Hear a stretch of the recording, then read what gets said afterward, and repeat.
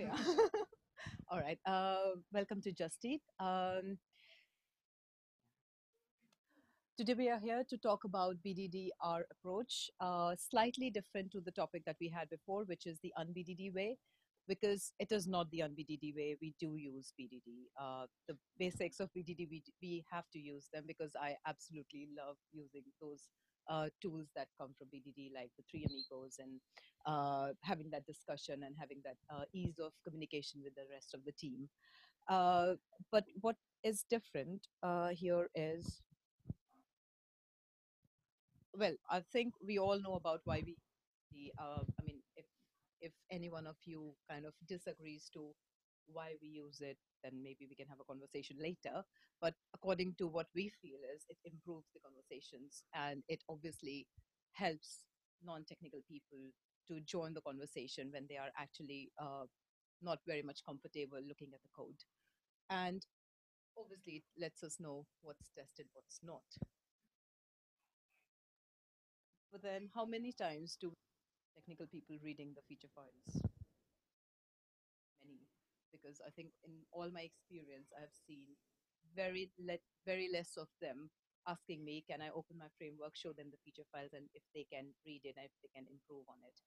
So I think our problem was that feature files were not used at all, and we were adding one more layer on top of our existing complex automation framework by getting those step definitions and then adding more words and converting them into methods and just adding a lot more complication to our automation framework.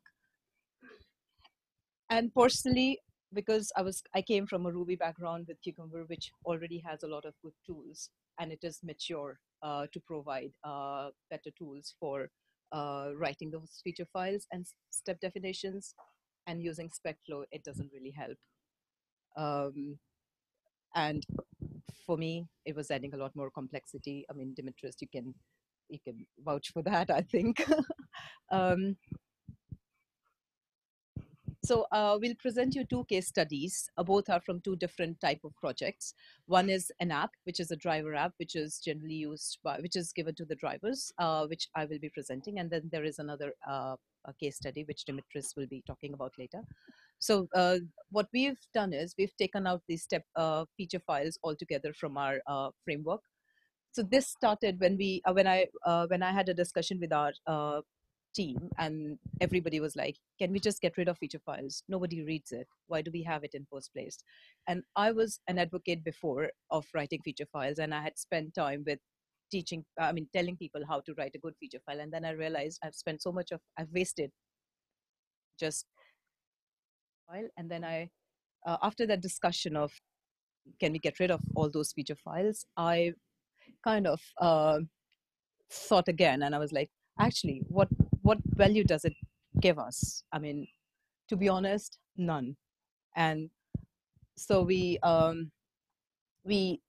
created we rewrote our whole framework. And the only question that I had was, will it be easy for anybody to read? Well, it is very easy for anybody to read. Whoever who knows how to code can read the test easily. So I think taking that extra layer out really helps us because they are easy to maintain, and there is no overhead of converting those step definition into methods and then adding extra layer of complexity on top of it. So very quick example was, if you look at the method name, it itself says grab ensure if in-flight orders remain in order of due time, and then there are different methods which are called so as to follow the whole flow. And then at at the sorry and then you actually, when you go through the whole test, you understand what it is doing. uh, so by using this approach, I think our framework has become more maintainable and easy to be read by uh, whoever wants to read it. I'm sure BAs and product people, they don't really read the frameworks. They don't really look at the code. Correct me if I'm wrong.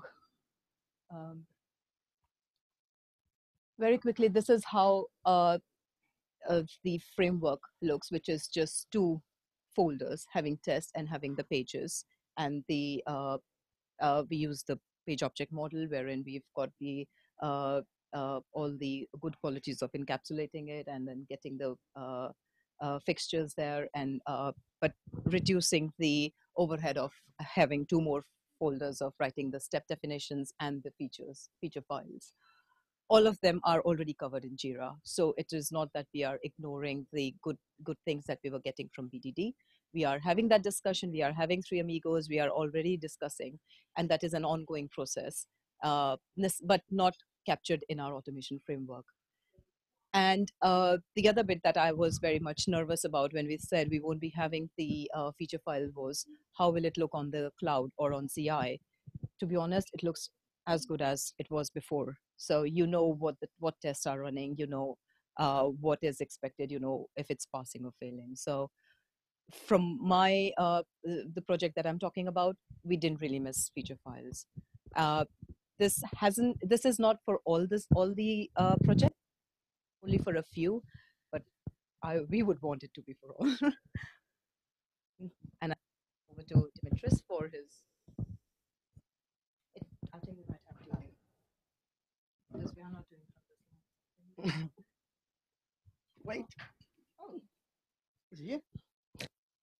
So, so yeah, another example, I guess, from one of our other components, like a worker, which is a Windows service, reacts to events that are happening throughout the system. And it's a bit trickier to test because it has a lot of asynchronous stuff, so you don't know when something will happen. Like the worker might also be publishing events to itself to consume later, so you only care about the input and the output, and the output is going to happen. So we're going to look at an example first using SpecFlow. So to be honest, I picked one of the most complicated in our system. So it's a bit big, but we can go through. So the scenario is certainly we can run auctions for the restaurants to bid, and in the end we're going to have winners that are going to be displayed as the sponsor restaurants in the search page. So this is like when we have multiple restaurants and they're winning a fixed fee auction. And as part of the given is where we want some test restaurants. So we're creating 3 test restaurants in a specific area. We're going to create an auction, and the restaurants are going to place the bids, and that's the setup. And then when the period ends, we need to do the assertions. Go back. So then we'll see that some restaurants should be notified because they are winners. Some restaurants should not be notified because they're not the winners. We should have the correct winning amount based on some internal logic we have, or some bids should not be marked as winning because one restaurant didn't win this auction, and also some invoices should be created for the winners. So now, if we want to do the same using like builders and necessarily removing the spec flow, we could do something like that. We could create some builders like a test restaurant builder, and by calling the .build method, that will create a test restaurant. Now, in that case, from the test, I don't care about the restaurant name. I don't care about the address, the phone. It's not important to what I'm testing right now. So I'm not specifying any overrides on this builder. Now, for the second test restaurant, because I'm interested to be in the same home area as the first one, I'm going to specify a home area, which is the home area from the first restaurant. And the same for the third. So for me, an advantage of this is that in comparison with SpecFlow or any other feature files, is that I can immediately see what's important for the test. So if something is not important for the test, probably it shouldn't be in these builders. You can generate random data inside the builder, and the builder at the end is going to return what it has generated. So that test restaurant one there, I have access to the home area, I have access to the restaurant ID, I have access to everything I need that I might need to use later. But I don't really care about all the small details or how this restaurant is created, because this restaurant in the end, it might be like, I don't know, 5, 6 inserts to different tables. But from this level, I don't care how a test restaurant is created. I only care that I get a test restaurant with some random details. Or if I want specific details, I can use the override. So then I'm creating the auction. So similar, I just need that is ending soon. about the dates. I don't care if this is going to run against Australia or New Zealand or Italy, that the date is going to be different. All these are hidden from my test because I just care about that is going to end soon. Now, the builder is responsible to take that into account, the deploy tenant or something like that, and create the correct dates. But when I look at the test, I don't care about all these details. And some more about creating the auction. And the important thing is, I really care that this auction has two available positions because I'm creating three restaurants. Essentially, the two of them will be the winners, and the third one will lose, right? So if I didn't have available positions, it wouldn't it wouldn't work. And then I'm placing the bids. And yeah, this can get a bit big because there's a lot of information, but most of it is about the setup of placing the bid. And I think the important thing is that the bid was placed like 10 minutes ago, the second bid 9 minutes ago, and then 8 minutes ago. Now, what exactly that means, again, in dates and for different regions and stuff like that, it's not important in the test. I don't see any of the, create new date time or in this time zone and all this stuff. I don't care. It's abstracted for me because it's not really important. For me, the important thing is that it reads in a fluent way and I can see what exactly is doing. So this is closer to my domain and abstracts the logic behind it. And then I'm going to publish like perform auction ended check, which is publishing a message, which will cause the worker to do some stuff. And then we're coming to the assertions. Now, I didn't include all the assertions just as an example, but essentially the first one is that the first restaurant should be notified to the mobile number and the alternative number, and the same for the second restaurant, or that the third restaurant should not be notified because it's not one of the winners, or that then restaurant one bid should be winning. So this is similar to the assertions I had on the spec flow, the then steps. And then in the cleanup, the good thing I like when you're using builders that way is that because all the builders are coming from a factory, and I have like this iBuilder interface, all the builders implement a cleanup method, and then I can just call the dot cleanup, and we'll go through all the builders that I have used and call the cleanup method. So then my cleanup is, I don't have to think about what I need to clean up. Each builder is responsible about cleaning its own stuff since it knows what it has created. And the teardown on the test looks very simple.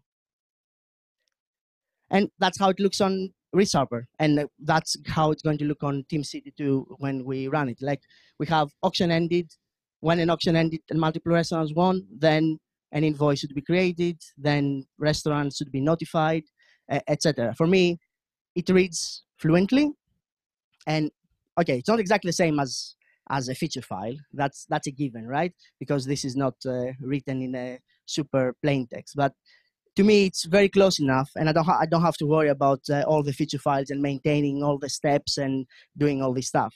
Also, another very positive thing for me is that all in one file. I don't have to jump between different files to find the correct step to figure out what this test is doing. I can open this class and everything that is important for this test will be there.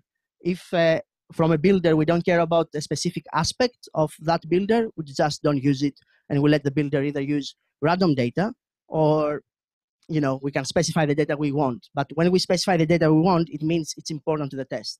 So when I'm looking this test, I know what's important and what's not important. And for me, that's a very positive thing and very big thing because it helps you understand what the test really cares about and what it doesn't care about.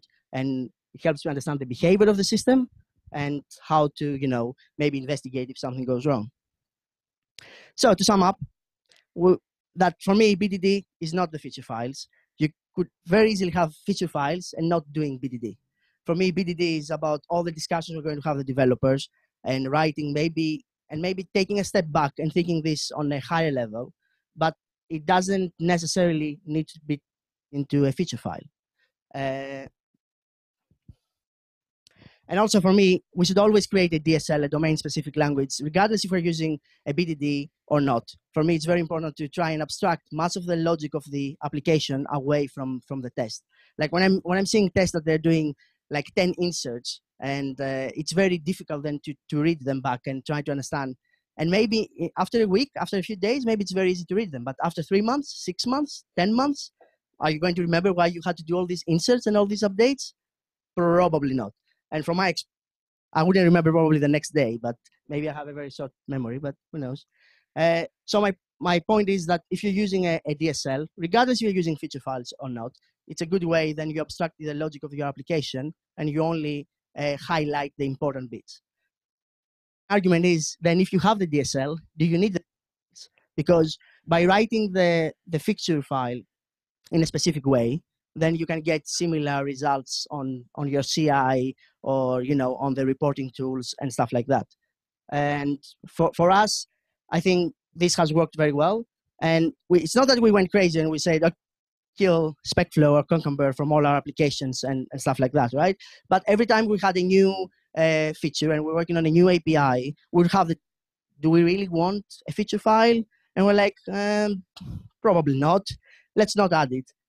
More time and focus on trying to expand our DSL and try to write something that abstracts all the complication of our application and it's closer to our domain and it's easy to read rather than trying to write all the spec flow, all the features. So I think that's the main thing. So it's your time to ask questions.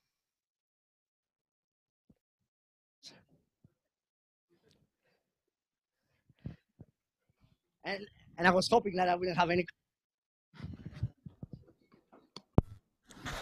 Or I can throw it away and kill someone.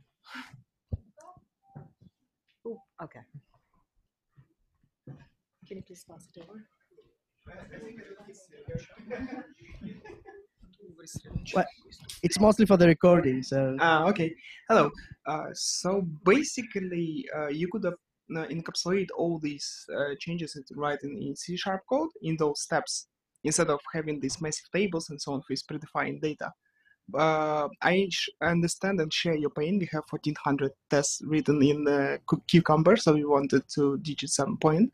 But the things that you provided, like all these builders, cleanups, and so on, this could be easily solved with tags and encapsulating stuff without these tables. So I've created 3 bits, which were created some time ago, and inside you can use these features. So I still don't see like 100% why it's much better for you to use these not feature files. Yeah. One of the big problems I had always with the feature files, first of all, is that I have to jump between different files. Mm-hmm. In this case, I don't. Everything is inside one file, which makes my life much easier. So for me, that's a benefit one. I don't have to go, okay, find the step file, find the other step file. Also, in SpecFlow or Concombre and stuff like that, sharing data between the steps, it is possible, but I don't like the way it forces me on doing some things. Because either I have to create like a class that probably is going to be injected through IOC. So okay, it's not too nasty. I'm not talking about putting stuff in the context. That's even nastier, right? But let's say you do it properly through IOC. But from my experience, this class will be mutated very quickly without you realizing. And also when you're reading the test, then you don't know who really created that object and for what reason. And after a few iterations, that object will be mutated and be used for reasons that you were not anticipating. And then when you go into the step files, it's like, okay, this property is being set in scenario A and B, but this property is not being set in that scenario, and it's being set in another scenario because it was easy for us to add it there instead of creating something more specific. And over the time, I have seen that it mutates that much that it's not very useful, and it's not very easy for me to understand what's going on. And then I have to jump through all the files to figure out what's going on, right? And also, SpecFlow, especially on Visual Studio, I always had problems. Or let's say I want to rename a step. It's not as straightforward as renaming a method on a class. So usually it might go well, but many times it doesn't go well. And I have to go and clean up the cache of SpecFlow and do some other stuff that maybe I shouldn't care about. But it's not that easy. And then I have to match that rename to a step, and they need to match exactly, right? And I need let's say I create a restaurant. If I wanted to pass specific data for its test, then it means in my steps I need to be probably a bit more intelligent, right? And have maybe a bunch of ifs. If I'm going to translate that to a table or a DTO from SpecFlow, then some probably are null or empty or stuff like that. So I'll have to populate them.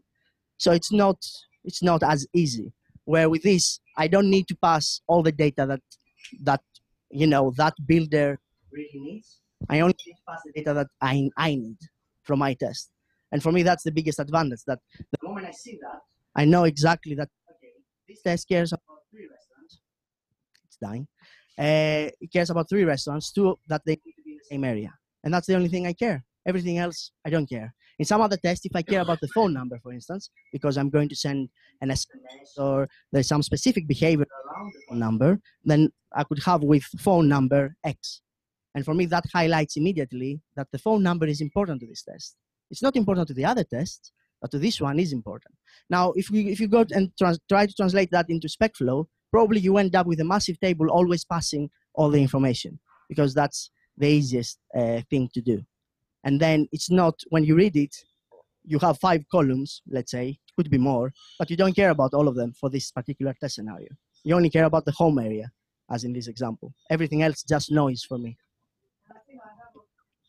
Just fundamentally, I don't think it is used by what it was meant for. I mean, so why even bother adding that Yeah. extra complexity to your framework? That's very nice to read in books, but in real life it's different. Yeah, the real life is different. In principle, I am absolutely okay with it, but in practice, how often have I ever seen a BA asking me to open a feature file so he wants to add a new scenario in it? Never. Everything is in Jira, and that's one place of truth, which is fine, which is easily accessible to them. Why to add extra layer of complexity in our framework when we absolutely can understand what is written in it? So Okay, thank you. Another main point is that regardless, when you're using extra tools from the main stuff, right, it adds a complexity. And for me, it's about return of investment. Do I get anything back from that? I get what I really liked about SpecFlow or any BDD framework is that you get a nice readable report, right? But maybe there is another way to get something similar, and I can get something similar, and it makes my life easier in maintaining these tests, because then I don't have to randomly regenerate feature files because something went wrong, or I don't have to mess with all these things. It's much easier to go to a method and rename it because something changed in my domain, instead of going in all the feature files trying to find where this step particularly is being used. And also with the steps, I have seen many times where people try to reuse them, and then you have a step that does similar things but slightly different. because the text is different on the feature file. Yeah, it could.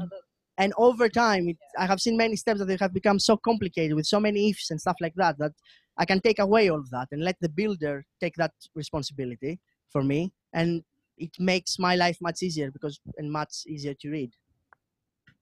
So I don't know if that answers your question, but Yeah, it's very detailed answer. Thank you.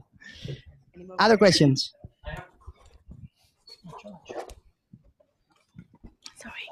Thank you. I have a question about reporting. So when you run a set of tests and then when you want to report the results to the rest of the team, so how do you achieve the result of making everyone understand which tests have failed and which tests have passed? Sending them they all know where the tests are running, and everybody has a responsibility of going there and seeing the tests themselves. So, But if you go to Team City, yeah, you will see the tests, and then you will see as I show you on Resharper. so if you go back onto the test cloud also, the link, the slide that one, yeah. So this is the report that is there on the cloud. So which shows which tests are passing and which are failing without a test feature file. So which is quite readable by everyone who's interested in the automation tests. And for instance, we have maybe the application select because they're on C#, but we're following the same pattern on the front end, which is TypeScript. And we're using Mocha Chai to do the assertions. And then we can use Mocha Awesome report, which it's part of the build artifacts. You're going to click a link and you're going to see a very nice HTML report with exactly all the tests that run with the description and stuff like that. So the reporting aspect, I'm not worried. I think we give the feedback back, but also all the developers should be knowing what tests we're running, why we're running them, etc. Right? It's not. I cannot keep up with 8 developers. It's the responsibility of adding tests and maintaining this thing. Yeah, I have a question. In terms of like, how do you communicate to developer and the product owners of BA that for a feature, given feature, these are the tests that you wrote, and this is how I'm expecting feature to behave. because you're writing it in more of a technical way. Developer will understand, but BA or product owner, But it is how will you explain it to them? so. This is kind of a mindset change. So when we have our huddle or three amigos at the start of when we pick up a feature file, we discuss it with the developer. Everybody is whoever is involved in that feature file is included in that huddle, and we discuss what is required, what are we going to test it, and there is a test plan added to the Jira ticket, Mm. and that is where the conversation starts. But Okay. that doesn't stop there because the developer and the tester are working closely with each other and writing the test together. So Yeah. they have the whole coverage of the feature, and a BA can always go back to the ticket and look at the acceptance criteria over there. But we necessarily don't lick any feature file because we don't have any feature file. No, And because the other thing that I can share with the experience of having the previous way of working wherein we were writing the feature files, the feature files are meant to change so much so that you can't really maintain them in Jira also, because the latest version of feature file, even if you've added it 2 days back or 3 days back, when the product has changed or the functionality has changed, you can't always go back and update the Jira ticket. So I think that problem of not having the clear picture of that particular feature on Jira will always be there. You can't really control the changes if there has happened on a feature file because okay. it is meant to change as Yeah, the no, product my query was evolves. more on process. How do you kind of But yeah, get together and we because the developers and testers are working very closely with on the feature. Hmm. Uh, they both understand and write all the tests Okay. accordingly. And to be honest, if we're doing things correctly, these are like end-to-end tests, right? But and that's where usually the BDD is being used. But if the most interesting case is usually you should be testing them on a lower level. So what we try to test on the functional level, on the end-to-end level, is just a happy path, just to make sure that configuration, maybe permissions of the AWS and stuff like that, they really work, and in general a happy flow of our main flows of the system. But the most interesting cases where you might want to break down into multiple test scenarios and stuff like that, they would be on lower level. And usually, I haven't seen any integration test or unit test that where you use BDD. So for me, you lose there the advantage already because you're not going to cover here all the cases, or you shouldn't, because then this test will be very slow, right? And I have worked in teams where there's a lot of trust between the business and the developers, as in here. And no one ever asked us to give us, oh, show me the feature file with all the tests you have. I want to make sure you have covered everything. That discussion has never happened. Or I have worked in places where there was not any trust, but again, they wouldn't ask us for the feature files. They would say, okay, this is not working. Why is it not working? Fix it. Yeah. They wouldn't say, maybe they didn't understand the reason. Like they didn't understand that maybe, there's a very subtle time zone difference between Australia, Sydney, and UK when there's a daylight savings and things went wrong, or all the other subtle bugs that you can have in a system. They wouldn't understand that, and they don't care. They just want a working product. And so I never had to give them the feature file. Okay, look, these are all the test scenarios. And also it's very easy to mislead people. You can have a feature file that covers almost everything and it seems perfect, but some assumption has been made down the line anyway, and it's not really doing what it's meant to be doing. It says that, okay, when I do X, then Y is happening, but that's not really what happens because there is somewhere an assumption, right? And the same can happen with this one. It's just it's one step, it's one level closer to you to realize that there is an assumption.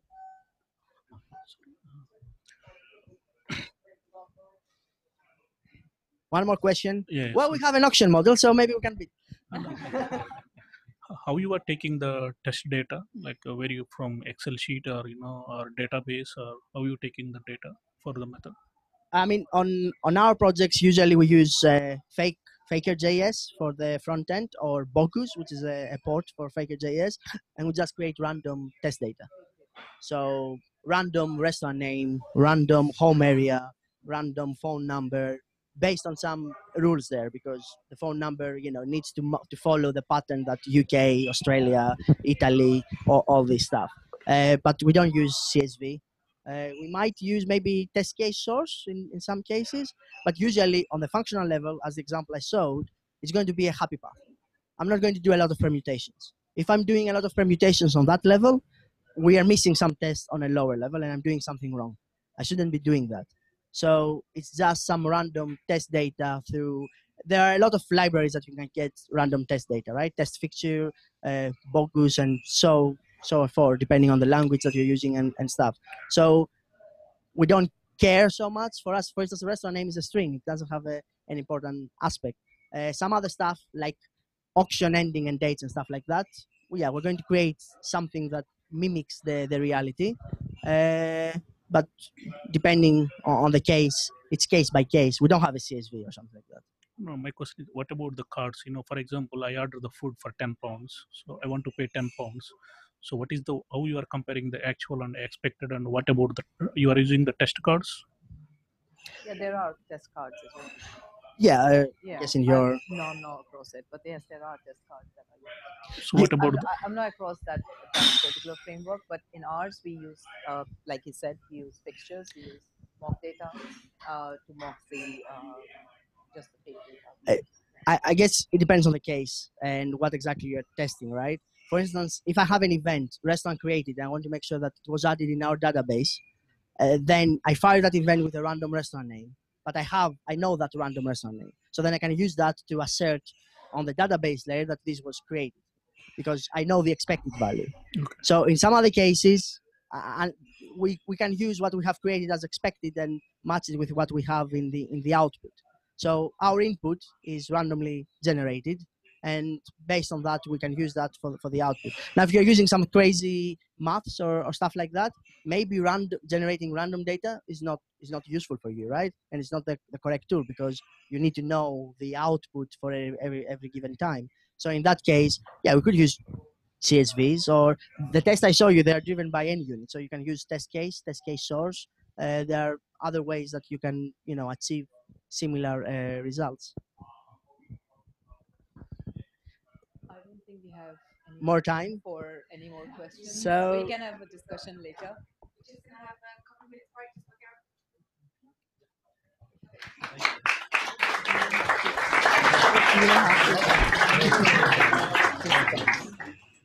Gareth, did you shut down your computer? So you have to.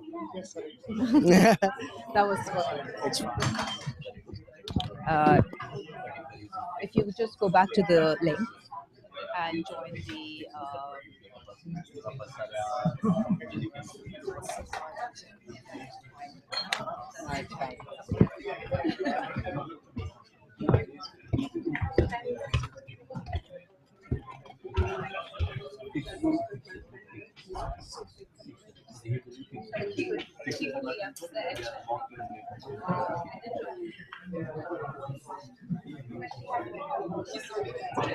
It builds data for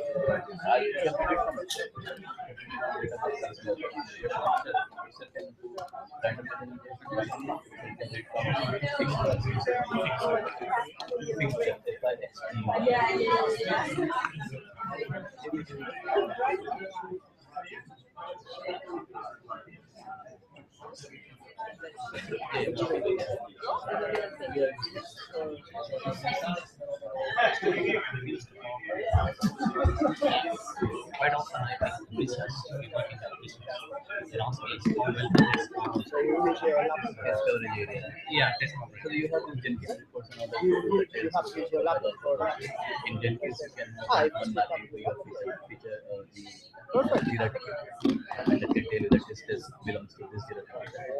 And that usually is more confident that yeah, these features are followed.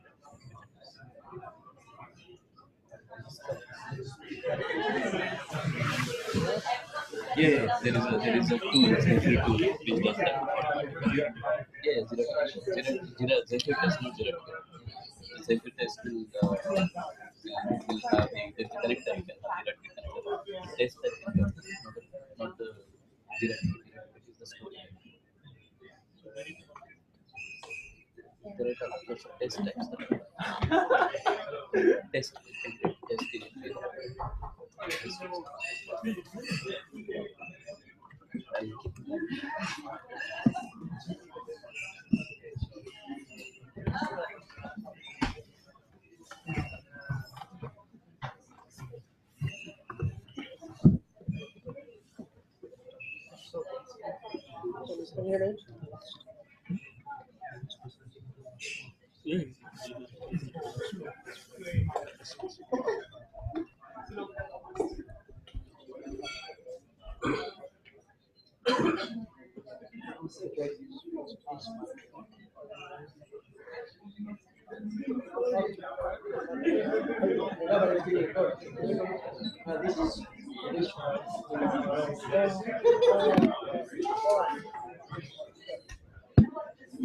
Sorry, guys. Good evening. Good evening.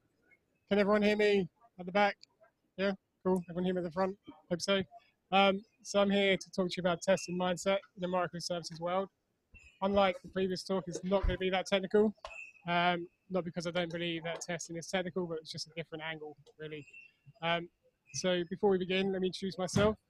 With 11 years experience in QA, testing, engineering, whatever you want to call it.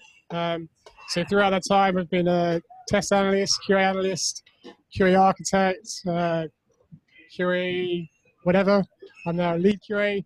I'm a husband and a father to 2 kids, and I'm unfortunately a Sunderland fan, although we have had some good news recently, but I won't bore you with that. That's my Twitter and my blog, although I'm not as active as I probably should be. So before we begin, I'd like to just discuss why we test. This is open to interpretation from anyone, really. Does anybody have any ideas why we test? Anyone want to give any suggestions? Find bugs. Find bugs, yeah, that's a good one. Yeah, sorry?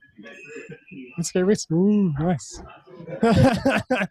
Cool, so there's 4 things, 4 or 5 things here, can't remember. The first one is to break illusions about the product. So we've all been there. Developers have said this code works fine, but when we come and touch it and we find bugs. This can piss developers off, but you have to remember that we didn't put the bugs there. We merely found them, right? And I'd much rather us find them than the developer or even the public find them themselves in production.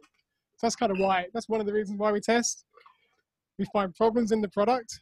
So kind of similar to breaking illusions, but this is more about finding problems, reporting them to the people that need to know, and letting them make the decisions. To make unknowns known, so we can only test what we know. We can't test things that we don't know. So it's very important to ask the questions, and kind of uncover any unknowns, and use that to inform what testing we do. To find the black swan, has anyone heard about the story about the black swan? So many, many years ago, talking about probably 100 years ago, maybe more, maybe less, nobody believed, well, everyone believed that swans were white. It wasn't until people traveled to Australia and they found hundreds of thousands of black swans that people thought, oh, our assumptions were wrong there. There are swans that are black. And it's kind of similar to turkeys, right? So if you were a turkey, you'd be coming up to Thanksgiving, you'd be fed every day. And you'd be fed loads of food. You think life is absolutely great. You'd be running around in the fields, playing with other animals maybe, I don't know, until that day comes when you're killed for Thanksgiving. So if you were to use that past data, you kind of assume, yeah, everything's great. I'm going to live forever. I'm going to have this lifestyle forever until that day comes when you're killed. So we kind of, as testers, we need to bear that in mind and use that, know that not everything is perfect. Don't make assumptions about things based on past data. Sure, it can guide you, but don't live by it.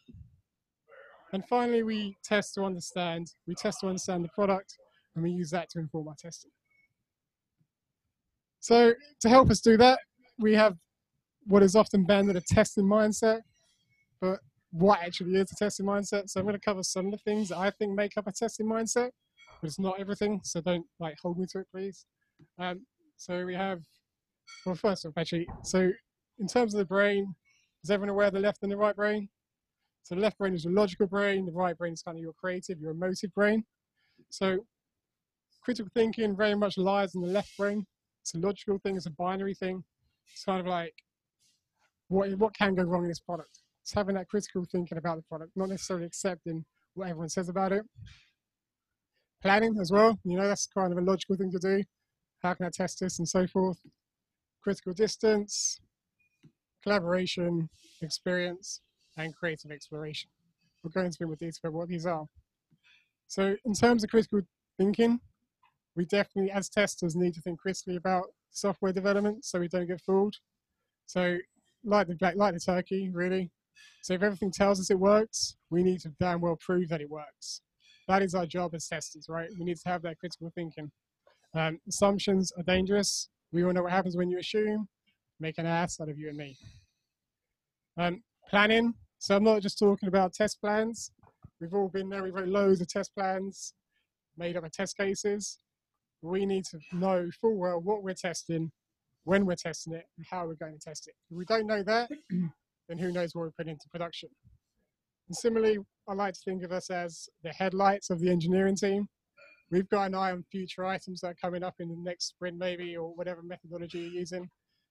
We are aware of that, what challenges it may bring to the team, kind of how we can tackle them challenges. Critical distance. So we've all been there, right? We've all been so embedded in something that we don't necessarily see the flaws. We think, oh, this is absolutely awesome because we've worked and we've put our heart and blood and soul into this. But let me tell you a story. When I was younger, my now wife, so we've been together a while, I wrote her CV. We sent it out to probably like 20 to 30 places, and then she read the CV. Her phone number was wrong. So there's no way for these companies to get in touch with her. But because I was so embedded in writing that CV, I didn't see it. To be honest, that makes a case for maybe shifting left. She could have maybe reviewed the CV before she sent it out. That was all my fault, apparently, but never mind. But it's very much why I get people to read important emails before I send them. So who's ever written an important email, sends it, and then realizes, oh crap, I've said something wrong or something like that. You are too embedded in writing an email. You don't necessarily see the flaws. You don't see the spelling mistakes. And finally, just don't be that cheerleader for the product. Don't just go, hey, everything's great. The developer said it's going to work. Don't do that. That is a bad path to go down. Don't let the developers drive the testing that you do. You should be driving the testing that you do and the testing for the team. So collaboration is key, right? So we work with other teams in the microservices world. We work with many other teams. You need to think of the bigger picture, right? You need to communicate with other teams. You need to find out what changes they're making, how will it impact you, because otherwise you're going to end up in a bad place. You can also find out you may have a problem, right? So if you work with other people who have faced that same problem, they may have solved it, and you can reuse that same steps. And because we are specialists in testing, we know what's happened before, we know what we think might happen, and we can plan for it. We are customer focused, right? And I'm not just talking about the end user, I'm talking about clients who may consume us and so forth. We know what they're expecting, so we can bear that in mind when doing our testing. And we're also aware of how certain biases can influence people. So let's use that to our advantage. And finally, we need to do more creative exploration. So we thrive on asking questions. My daughter thrives on asking questions. She asks why? We need to do more of that. We need to know more information about the product. We need to use this information to our advantage and uncover any of the unknowns that we don't know, right? And we learn new things quickly because we do want to test software better. We're all here tonight because we care. And because we care, we are one step ahead of probably 90% of the people that we work with.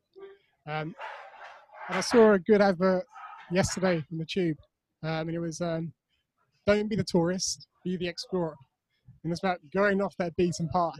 Don't necessarily follow test cases step by step. Have a think about what you can do to kind of explore the software a bit more. Kind of try and break it, you know? Don't necessarily just bash the keyboard. Be creative and think about how you can do that. So we're also here to talk about microservices. There's probably many definitions of microservices. Who wants to have a stab at their definition of what a microservice is? Don't jump, please. Anyone? Adam?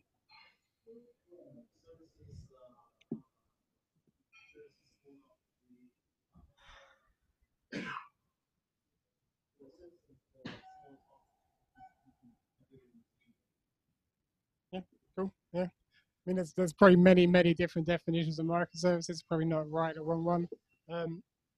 But I've kept it really simple. The service that does one thing and does it well, right? That's probably the most simplest definition that I could give of a microservice. If you want an expert's definition, That's Martin Fowler's definition. I won't read it word for word, but it goes into a bit more detail about what it is. So we spoke about what microservices are, but there are many benefits of doing microservices, or otherwise we wouldn't be here tonight. Otherwise we wouldn't all be using them in some form or another. So one of the benefits is independence. So the teams are independent, but free to kind of choose how they develop something. The contracts that they create, it's down to them. They have the autonomy to kind of do what they want in that regards. And similarly, they are free to choose what technology they use. They're not tied to technology of a whole monolithic architecture. If they find a new tech and it solves a problem, they're free to implement it. In testing, so when it comes to testing microservices, it's a lot simpler than testing something massive, right? You're testing small changes, you're testing incremental changes, and it's about kind of zeroing in on these changes and being able to test them to the best of your ability to kind of give you confidence that the software does what it should do. And the last one you can see is environments. So previously, when working in a monolithic architecture, you need to have everything deployed to that environment to test it. With a microservice, you just need that service deployed in any dependencies that you may or may not have. So you can also scale these environments a lot simpler, these microservices. You haven't got to scale the entire stack. You can serve the services individually. You haven't got to worry about scaling everything. It's a lot cheaper to run. Apologies if this is all like not new for you, but it's good just to get like a line in the sand, shall we say. Speed in terms of development, in terms of deployment. It's a lot quicker to kind of deploy a small microservice than it is when deploying a monolithic service. Previously, when I worked, we would take 2 to 4 weeks to deploy.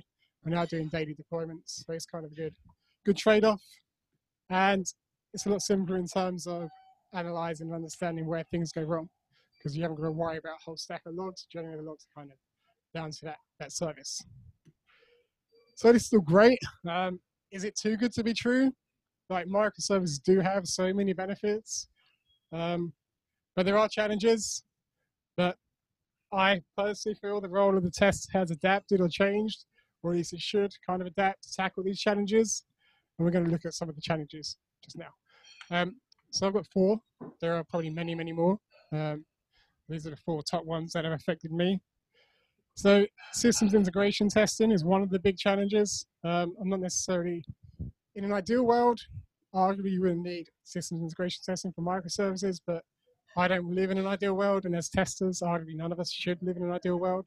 But there are challenges around this, kind of defining what other services that you integrate with, what versions they are going to be, where they're deployed, what test data you're going to use for that systems integration testing. It's a bull's ache to try to plan that and organize that. When it comes to testing, so contracts change quite a bit. Kind of, it's hard enough being aware of these changes, but being able to test them is another matter. Thinking of the bigger picture, so teams that work in microservices tend to focus on their own microservices. They don't necessarily think of other people that may be consuming them. They become very much us and them. And finally, that last one is tech. So I had to find that.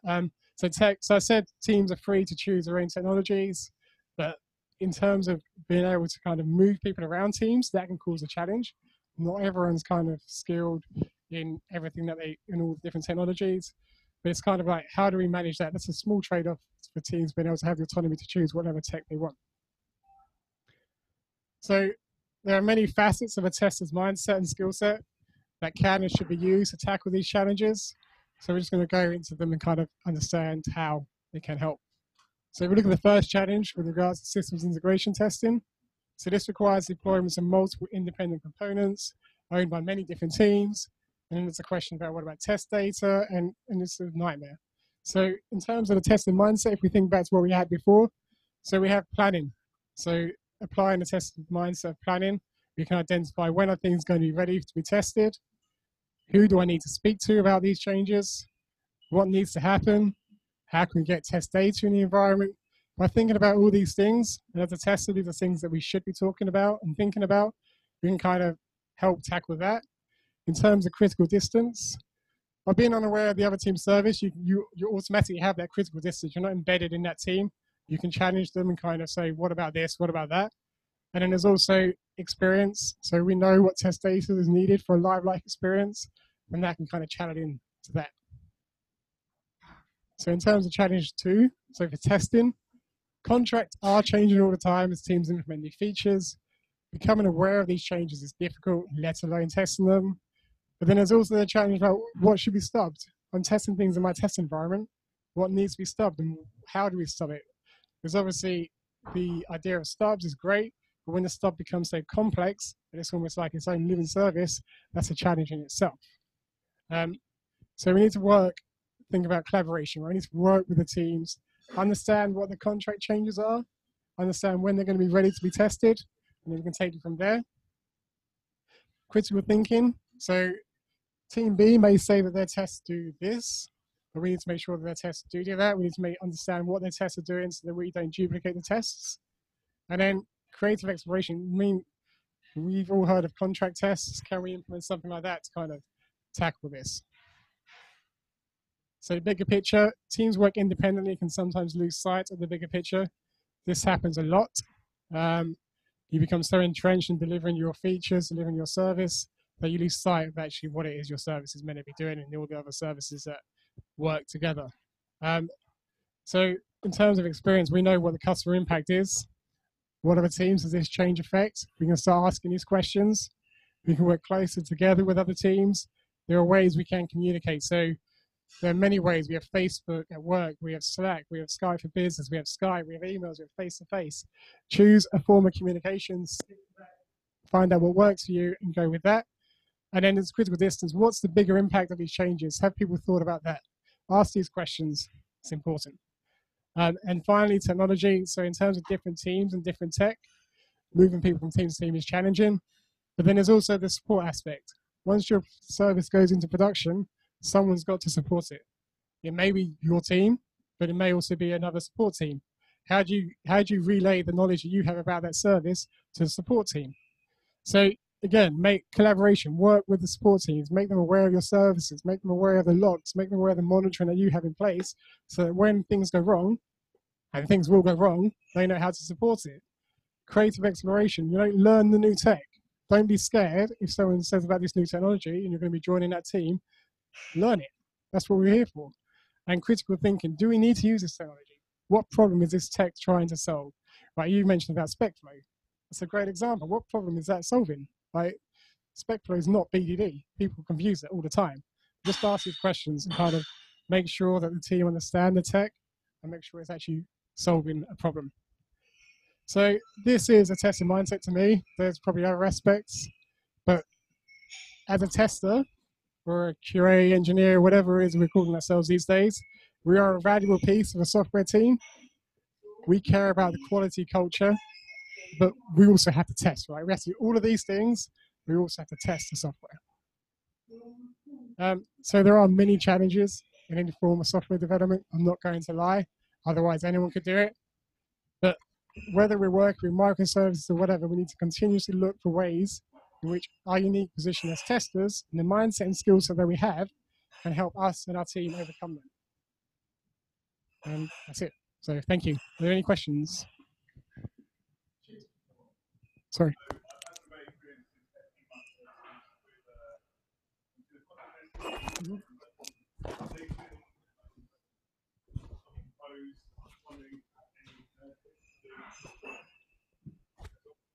No. Maybe other people do, so feel free to jump in if you have. Contract testing is definitely something that we're trying to implement, but there are just so many teams. Right? It's a uphill battle from the start. It's a matter of kind of coordinating, again, like collaboration is a great thing, right? So work with other teams and kind of helping them, but there are just so many teams. It is very difficult. So have you only used contract testing? We haven't even used contract testing. So the teams test their own microservices, and then they stub out the subsequent contracts. And that's it. But we are looking at contract testing, but it's just where do we start? You also do something like versioning with the contract as well. Yeah, we do have versions as well. Yeah.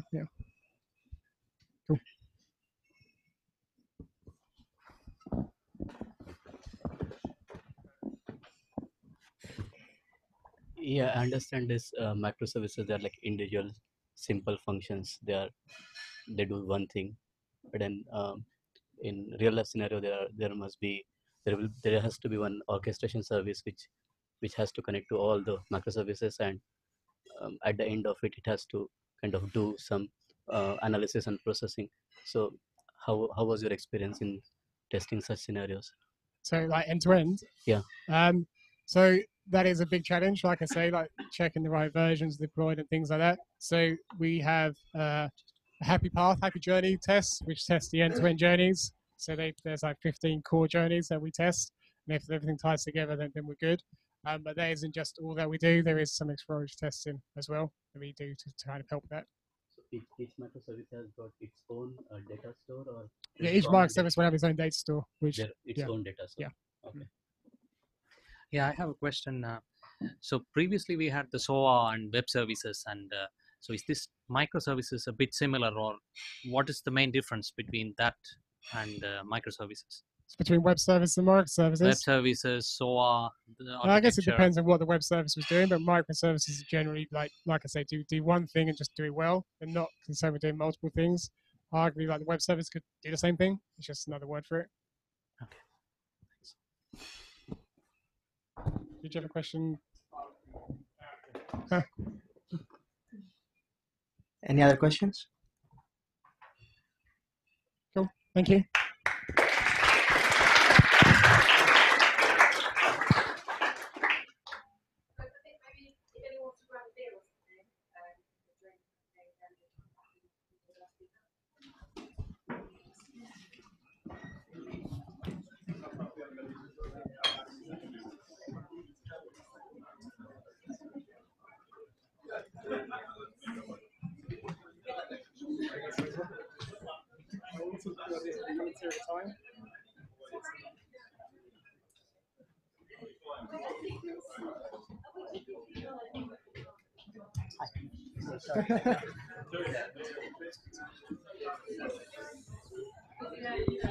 Did Priya send you the link?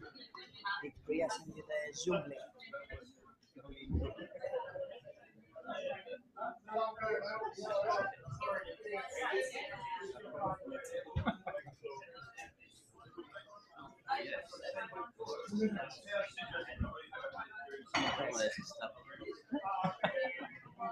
Okay.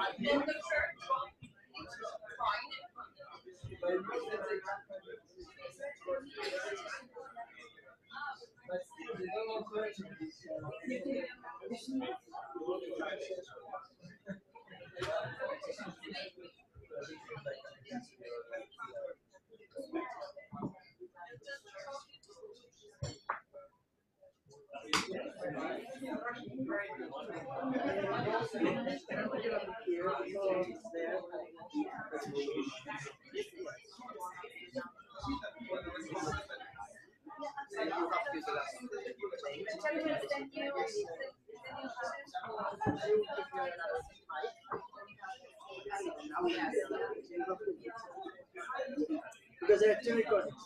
This is being recorded by us.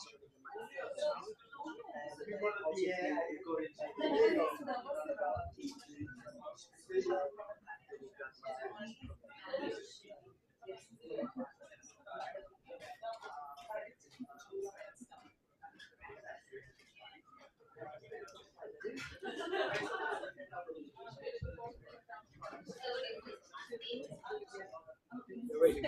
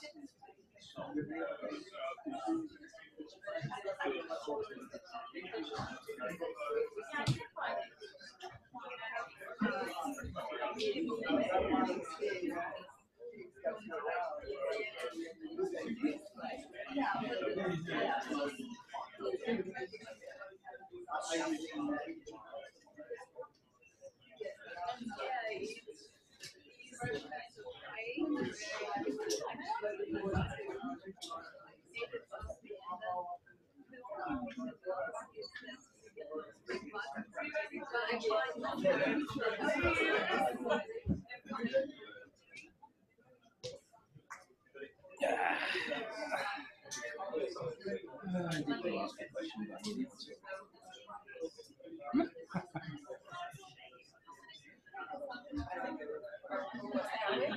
It seems to indicate characters. I guess some more people must be upstairs. It seems to indicate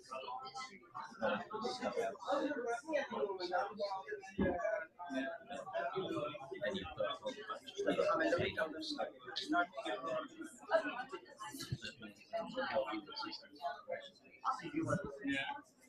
question was, do you systems integration thing that's already must be previous version. You need to use a version that will come wait to either. I'll go for that. Yeah, Tell sure. them that.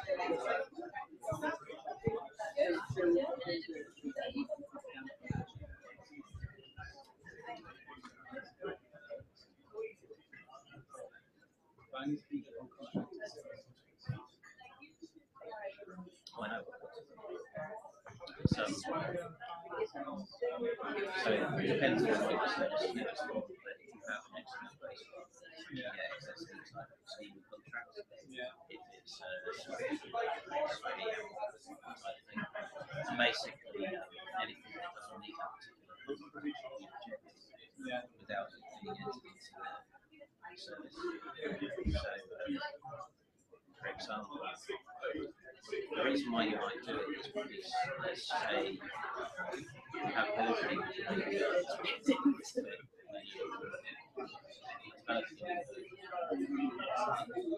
you actually might want to put contracts on. So there's new stuff there that's not usable. So you can still reject it. But then the next one, you could change the contract so that stuff is usable. That's not if you look at them. Hi guys.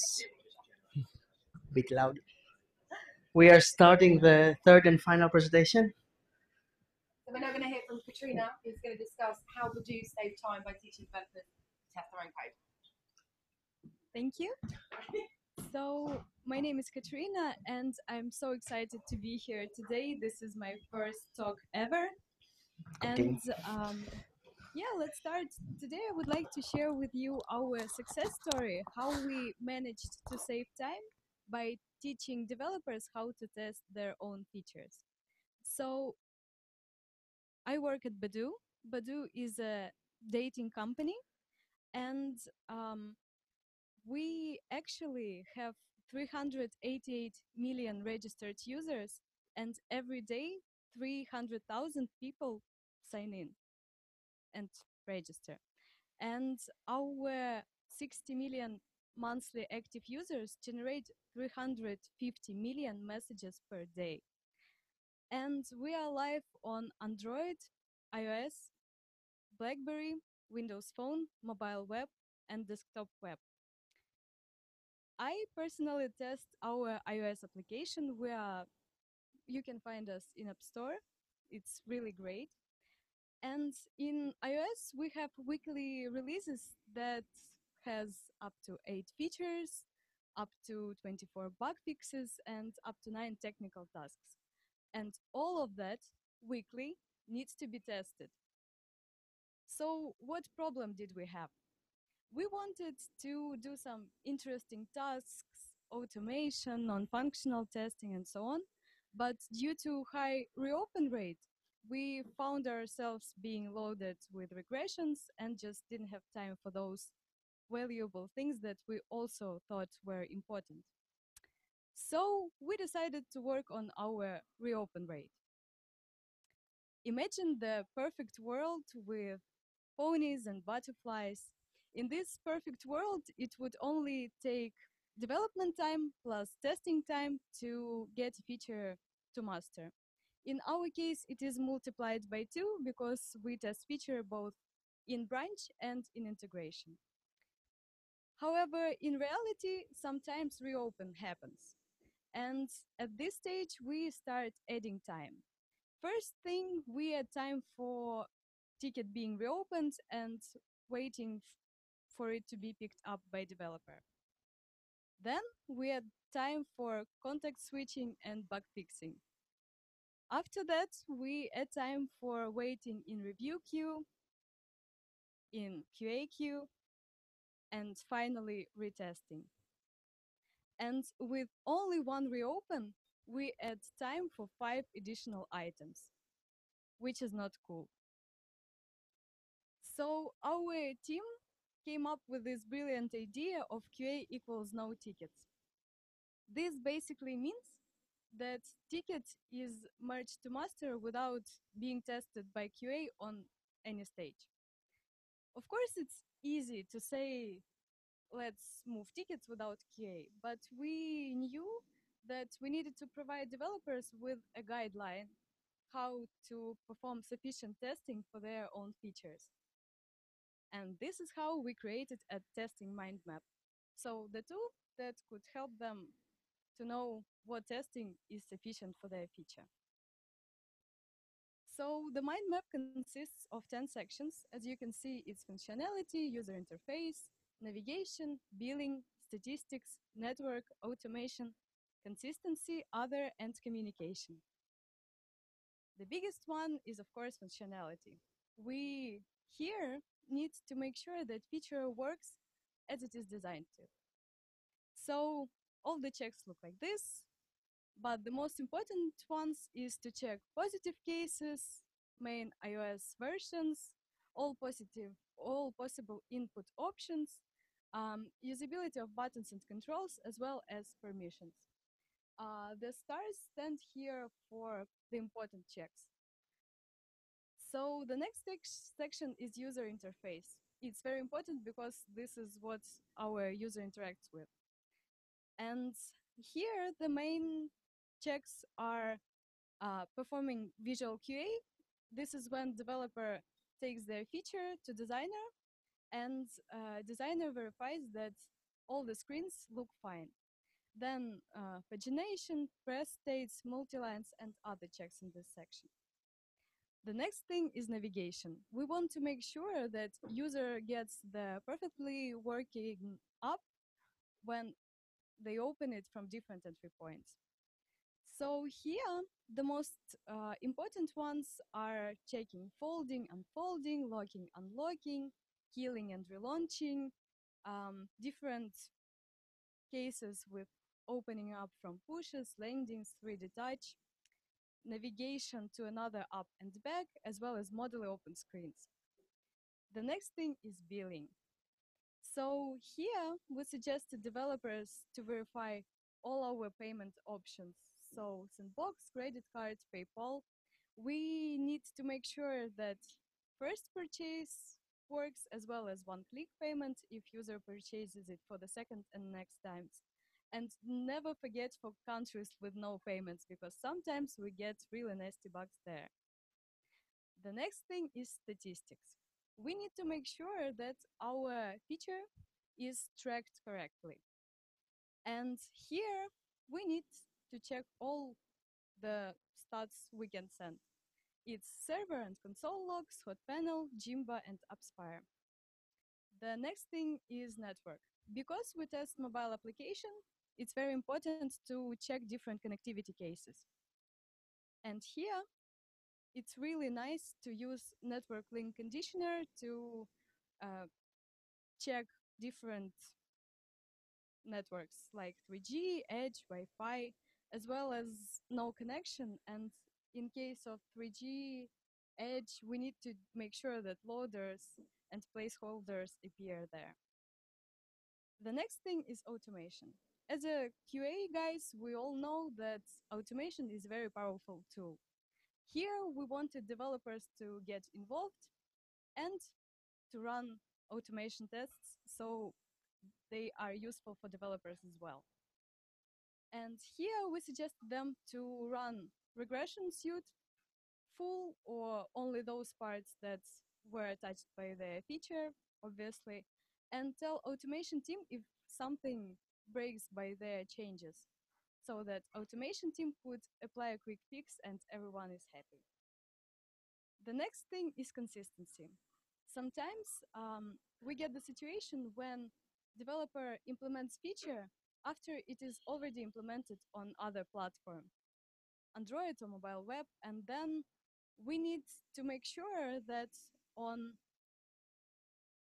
our implementation basically matches the implementation on other platform. The next thing is other, which here stands for security.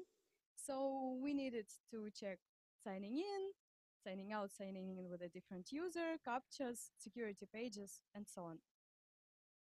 And finally, communication. Of course, we told developers that we are here, we are ready to help, and if you need any help with test scenarios for your QA no tickets or any help at all, we are here. You can ask some questions as well as you can ask questions from product team and like team that writes technical documentation for us. So when we saw all sections, it's now time to see the full picture. It looks like this. And obviously the reaction of developers at first was a bit like this. So the first question was, do we really need to test all that? Which was followed by the next one. And how much time would it take? So here we needed to clarify that mind map is only big because we don't know with what part of application you are going to work. So we try to predict all the cases. But most likely you won't need to use the complete mind map and it won't take as much time as you think it will. So yeah, you only need to use those checks that are applicable to your particular ticket. So what we thought? We thought that better testing on development stage will lead to better understanding of feature and dependencies, which will then lead to a better quality in branch QA, and we get faster delivery. So everyone is happy.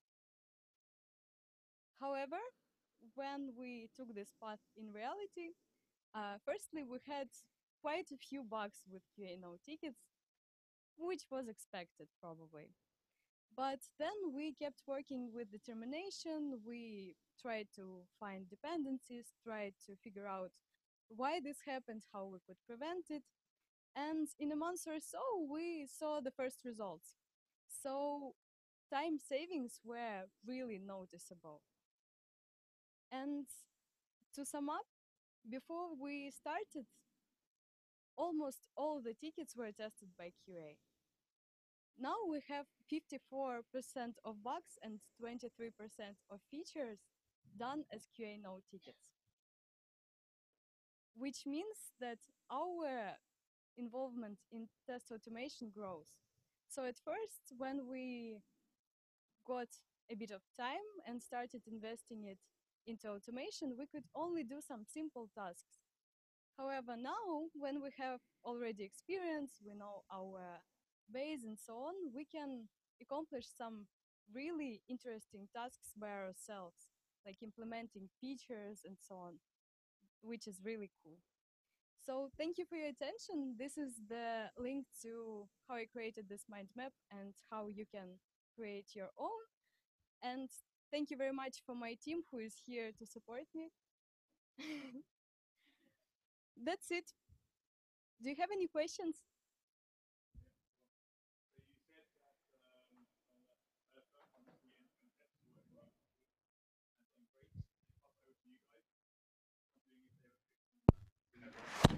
Um, Basically, we have dedicated automation team, and at first, when developer saw that something was broken in his branch, he went to those guys.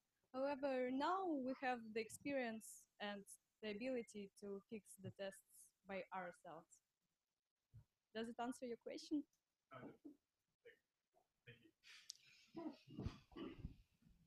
Anyone else? Hi, can you hear me? In my experience, developers tend to have an implicit assumption and mindset that their code works. And testers have an implicit assumption that code doesn't work. That is true. So how do you get the developers to think like testers without destroying their appetite for developing? That is a really good question. Thank you. So basically, the question relates to the mindset, right? And when we gave this responsibility to, like, when developers got this chance to merge tickets without QA, they also got this responsibility. So if anything happens, it's their kind of responsibility to quickly detect and fix and so on. So I think this change of mindset comes with this responsibility.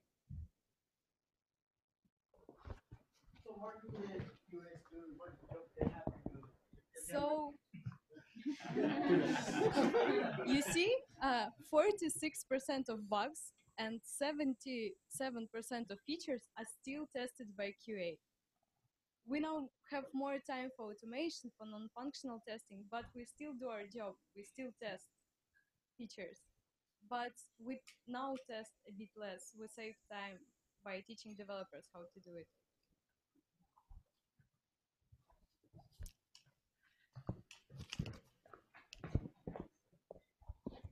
Because QA uses their analytical kind of thinking to come up with various scenarios to test a particular feature, which developer generally tend to ignore. How do you come up over this problem? So it's the responsibility of developer to ask if they need, for example, test scenarios. So if the feature is big and complicated, there is a chance that developers will do it as a QA, yes. But if they still want to do it on their own, they can ask for test scenarios, which we will provide, and they will execute. And that's it.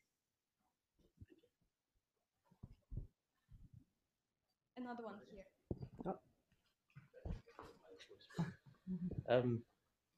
What the development tasks in terms of testing, do they stretch across all of QA, or is it just unit and integration, or is it system and performance and everything else?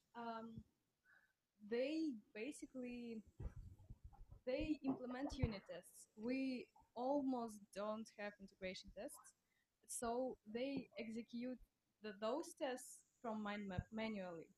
So in case if their feature touches performance, if it touches navigation and so on, they will have to do it. So they will have to run the tests that we have in this area, and they will have to do the sufficient testing themselves.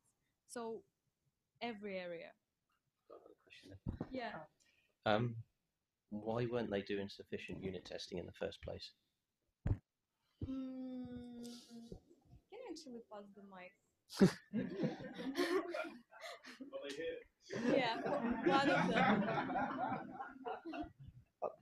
I don't think there are any rules, so.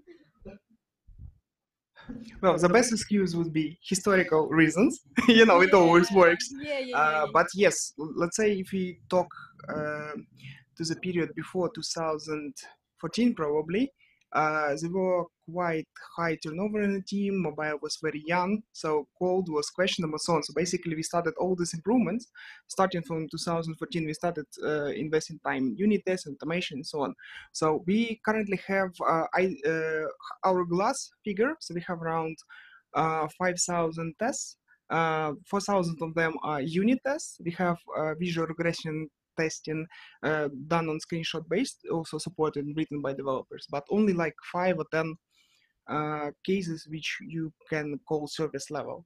And the top of this cone is end-to-end scenarios. We have 1,400 of them. So we are trying to shift this paradigm back to normal pyramid. That's what our developers now investing time on, like bringing some part of 1,400 end-to-end tests to service level. And we do have now this performance and so on embedded into end-to-end. So we have different graphs and different logs and so on. So we can enable profiler and run our tests using under profiler, and all this data would be dumped into logs and so on, which we can later analyze. But that's the stuff that we're working on. I'm very bad. It's Robert, sorry.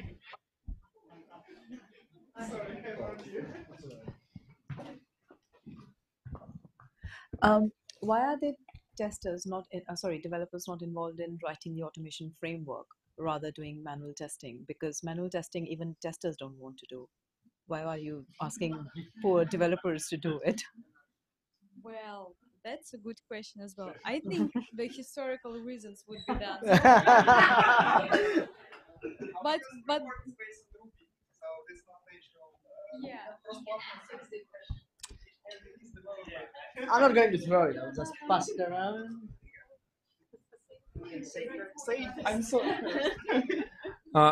Right now we are starting investing some time into integrational testing, but still, especially because of architecture and million of dependencies, it's impossible to test full cases. We can test like as unit tests some separate an instance maybe, but if we want to test some flow, for example, we implemented, let's say, some components and we want to present and make sure that everything is visible, then when we would press on it, request would be sent.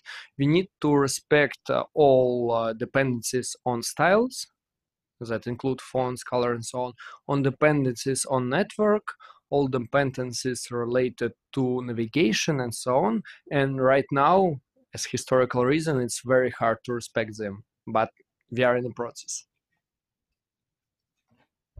Any other questions? Sorry, you had one?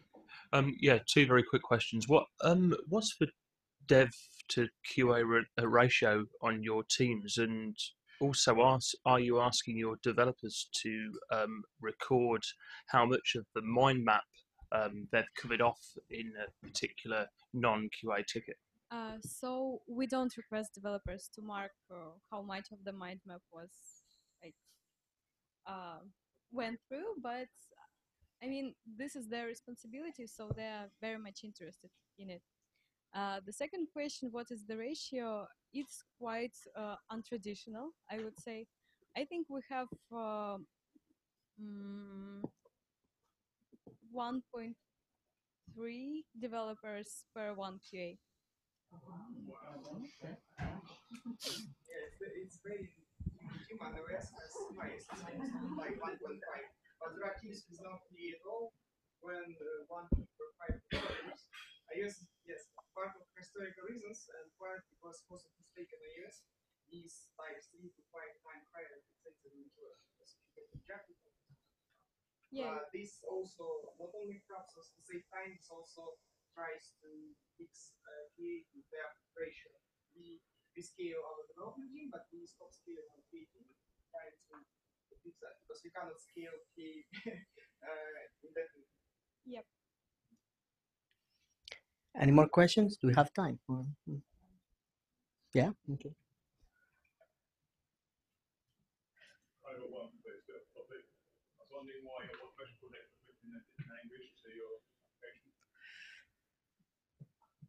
I guess historical reasons. Because we wanted to do cross-platform one, and it happened that for iOS, Calabash was suitable, and Calabash was included. So I started the project, we had like, let's say, 100 tests. Then we decided to do a drawing test with Calabash, and we added our web, Windows 7, big web, so now we based it's very easy language to learn, but you cannot do cross-platform in Objective-C or Java, so anyway, one of the things with something.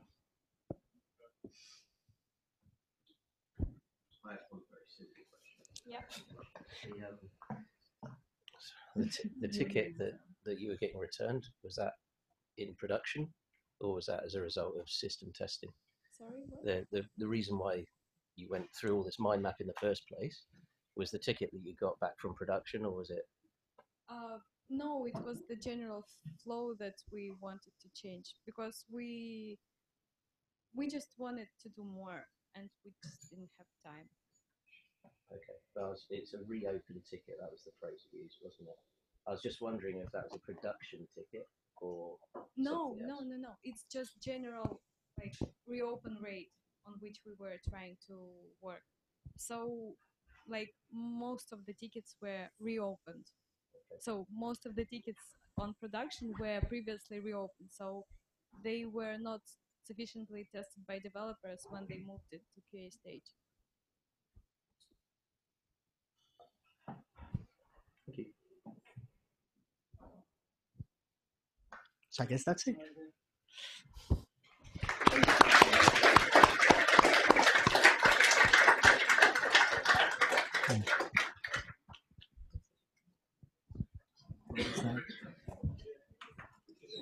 So I guess that's the end of this meetup, right?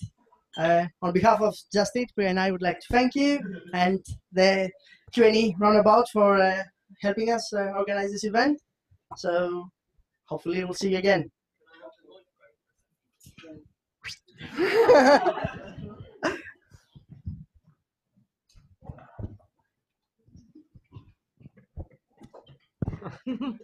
Hello, I'm Zoe's colleague. I just wanted to tell everyone about the next meetup, which was hopefully going to be at a company called Quantum Black. It'll be next month, but we're going to confirm the date for you tomorrow. But it should be which date? 24th. Okay, cool. And we do run a couple of other meetup groups just in case you're all interested. The next one is the JVM Roundabout, which will be on the 31st of this month at Ticketmaster. So if anyone's interested in Java, and that's also going to be about microservices, in fact. So that's on the 31st. We also do the Agile Roundabout and the JS Roundabout. And the JS Roundabout is going to be on Thursday, I think 14th. And that's going to be at Compare the Market. And then we have another one, the Agile Roundabout, which is going to be at, I forget, but it's the last Thursday of next month. So just check out meetup.com. But thank you. And thanks to Just Eat for hosting and getting all the beers and the pizzas. That's very kind of you. That's it.